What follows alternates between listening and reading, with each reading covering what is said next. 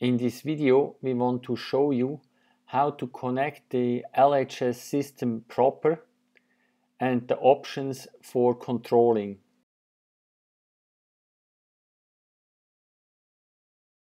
Let's start with the 6 options to control it. Option 1.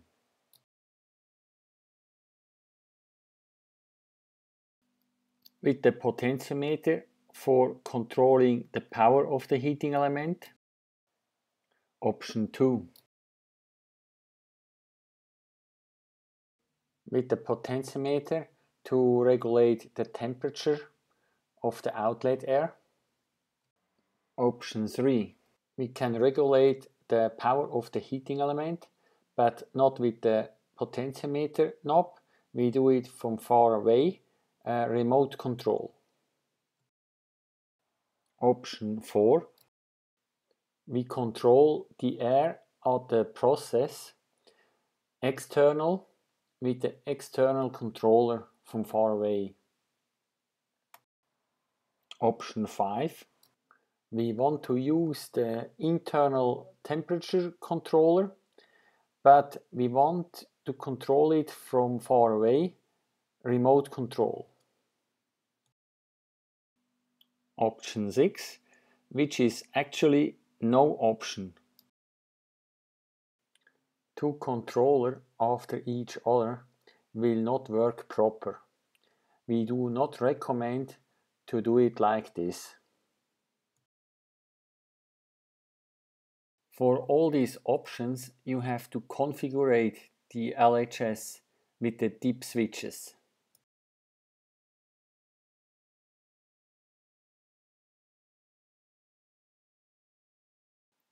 Here you can see a chart about the dip switches. With the first dip switch, you can change between Celsius or Fahrenheit. With the second dip switch, you can change between potentiometer modus, means manual adjustment, or interface mode, means with remote control. For this, you need a signal wire. In this case, the potentiometer knob has no function. With the third dip switch, you can change between open loop modus or closed loop modus.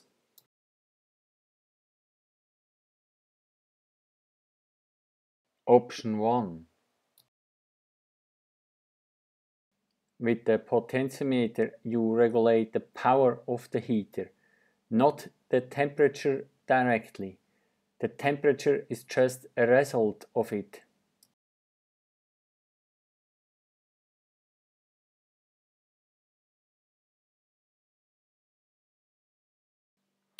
With the dip switches, you have to configure the LHS system.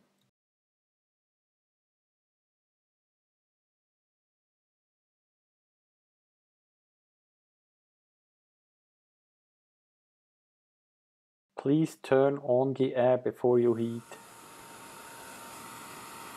Position 5 means the heater is working with his half power of his full capacity.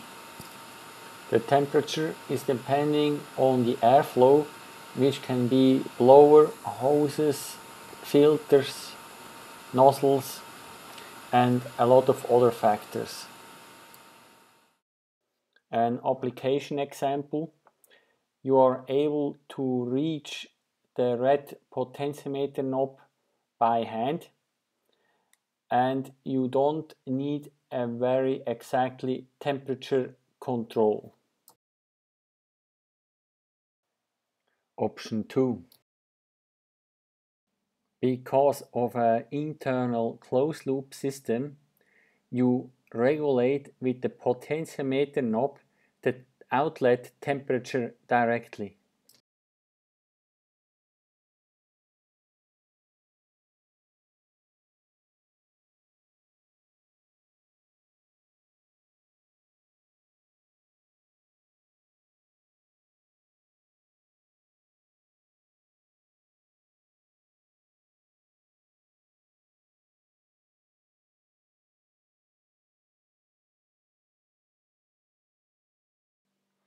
With the dip switches, you have to configure the LHS system.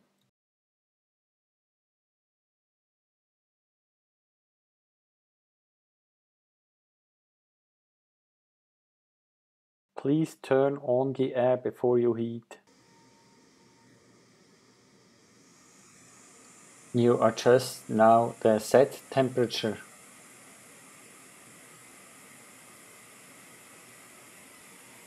The LHS system is regulating now by itself.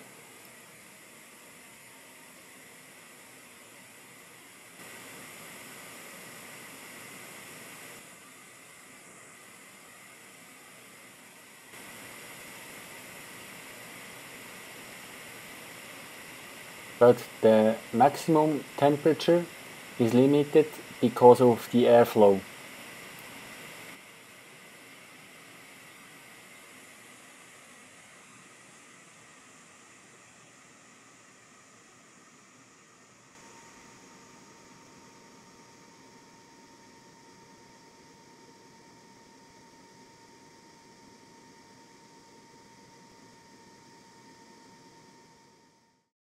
An application example: you are able to reach the LHS system by hand, and you need a quite exactly temperature control, so you can use our internal controller. Option 3. Now we have two open loop systems. So with the signal we regulate the power of the heater, not the temperature directly. The temperature is just a result of it.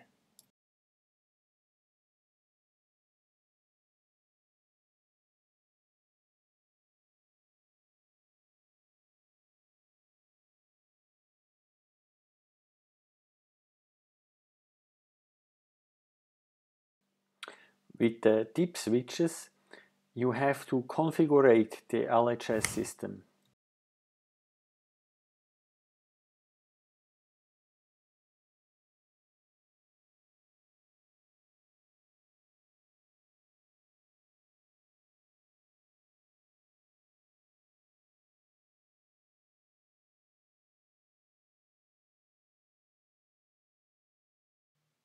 The interface wire replaces now the red potentiometer knob.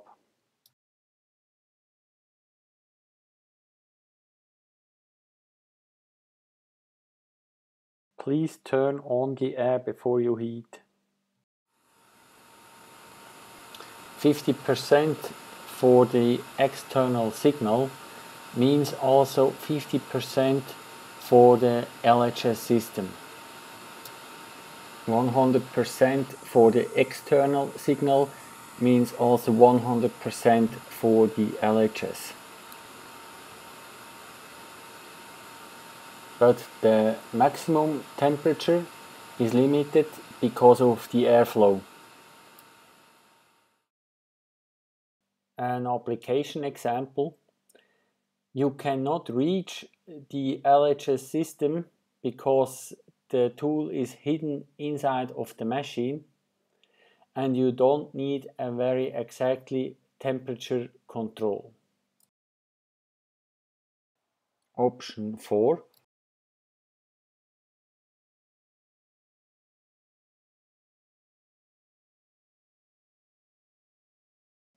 Now we regulate the temperature external with the external controller.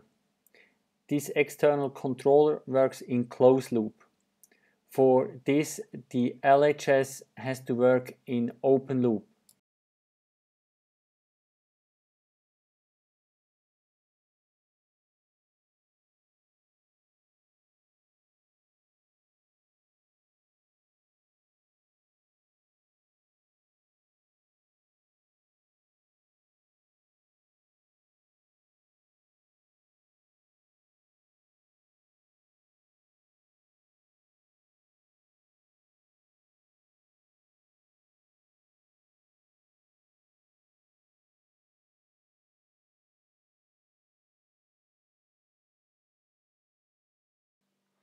With the dip switches, you have to configure the LHS system.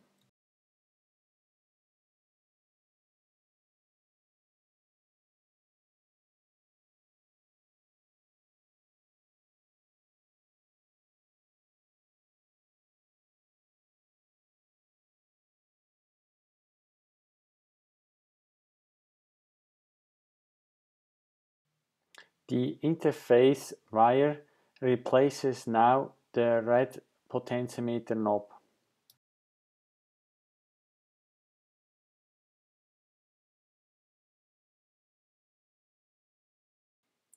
For an external closed loop, we need also an external temperature signal.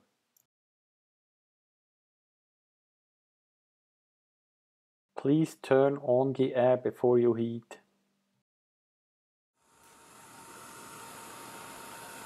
Change the CSS to closed loop.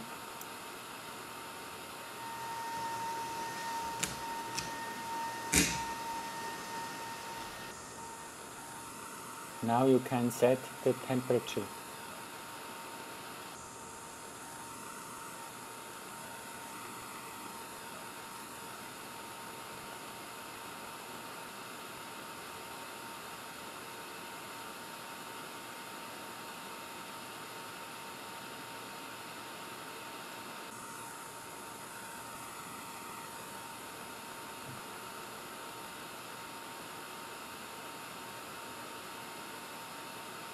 The CSS Easy is now doing the controlling and sends the calculated signal directly to the heater.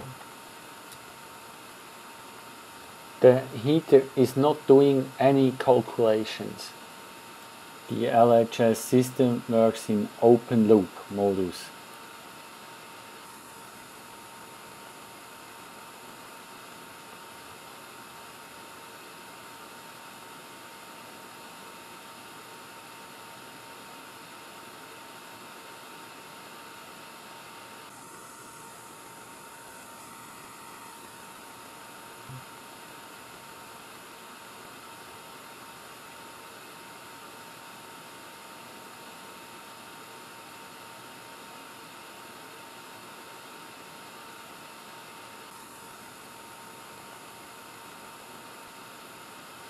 Now the controller wants to reach these 650 degrees and calculate a 100% signal.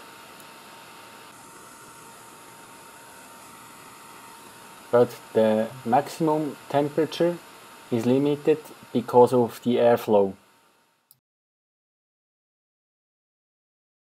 An application example: you want to have quite exactly temperature control at your process, or you want to use your own PLC.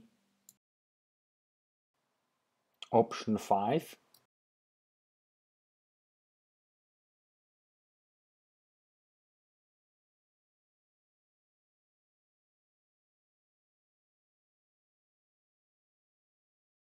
The LHS system is doing the temperature regulation internal, but we control it remotely.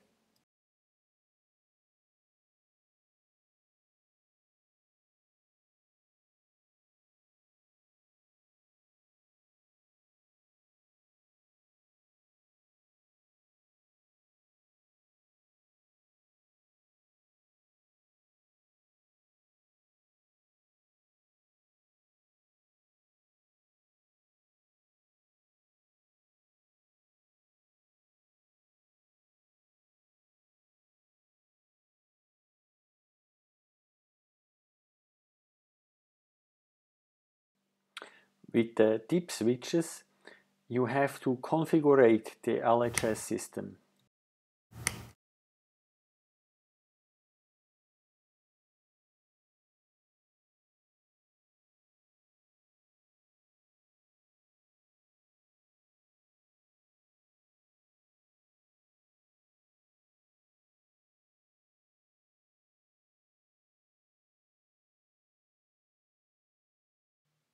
The interface wire replaces now the red potentiometer knob.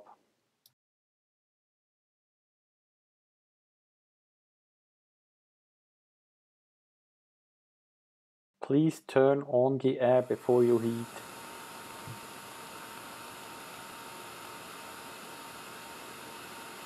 With the CSS Easy, we are creating a signal. We are doing this by setting the CSS between 0 and 100%. The LHS is receiving this signal as a set temperature. The LHS is now doing the regulation, controlling of the temperature. A 100% signal is for the LHS a set temperature of 650 degrees. But the maximum temperature is limited because of the airflow. An application example: you want to use our internal controller for quite exactly temperature control, but the tool is hidden inside in a machine and you want to have a remote control from far away. Option 6, which is actually no option. The LHS system is doing the temperature regulation internal, and also the external controller is doing an external temperature regulation. So two temperature regulations, one after the other, are confusing each other. This will not work proper.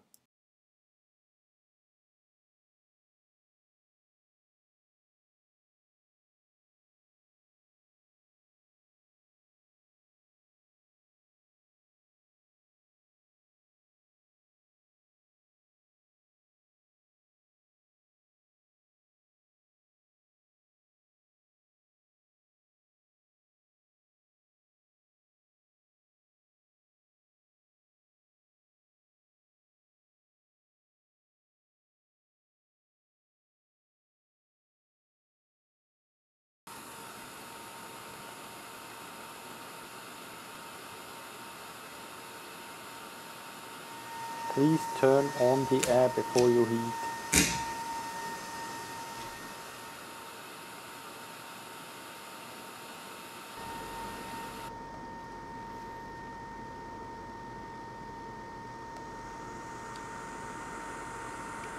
The CSS Easy is doing the controlling and send out a signal to the LHS. The LHS will do controlling again, so we have two controllers after each other.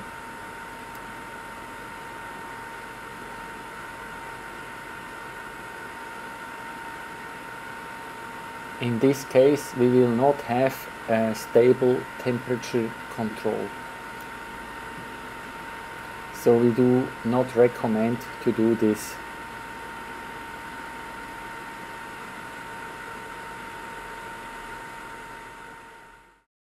An application example: mostly by mistaken, you will have two closed loops after each other, which will not work proper.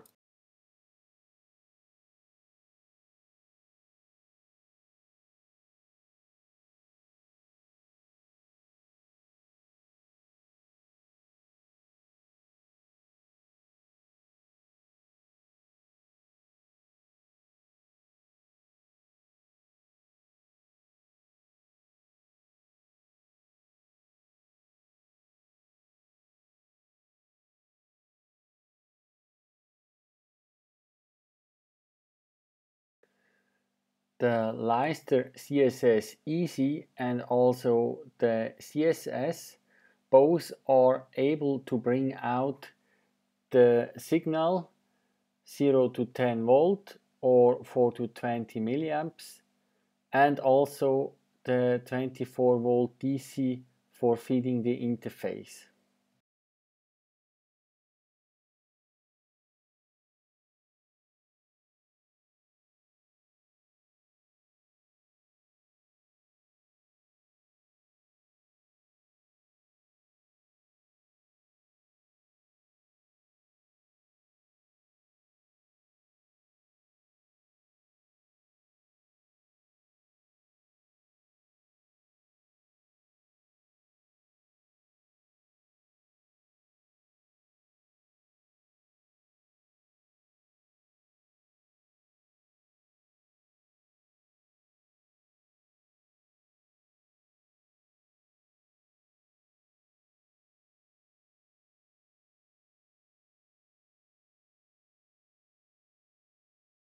At the 0 to 10 volt signal, the ground of the signal and the ground from the 24 volt DC are at the same clamp.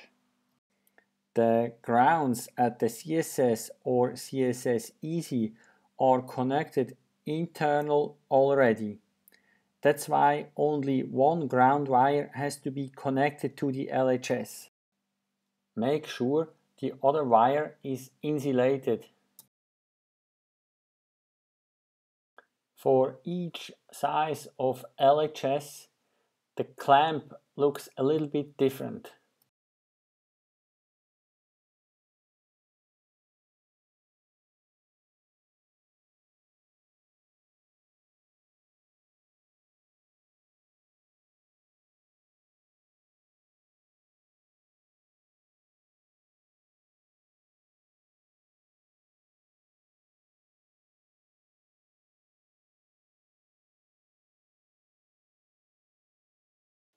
For 0 to 10 volt and the CSS or CSS Easy, we have to bring only one ground wire to the LHS.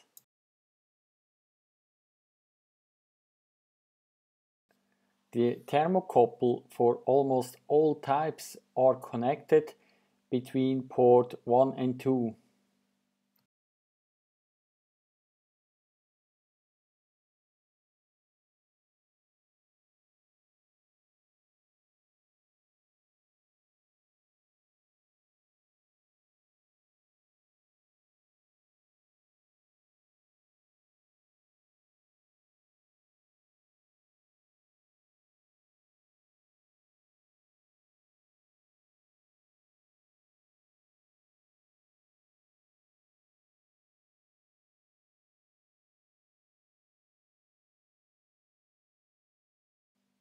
To hook up the different types of LHS, please have a look at the user manual.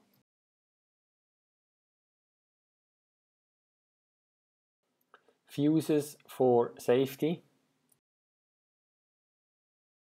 Switch on and off with an opener and closer. With a contactor.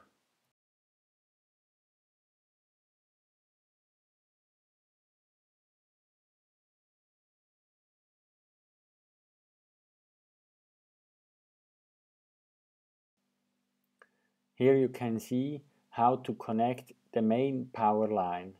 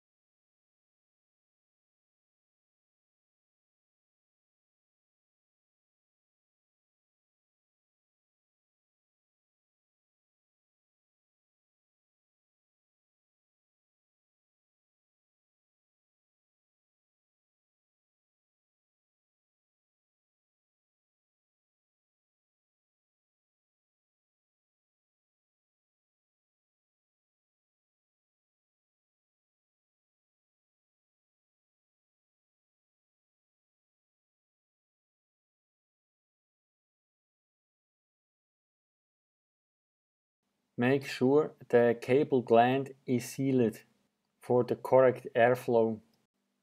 Now we connect the control power line, including the opener and closer and the alarm contact of the LHS.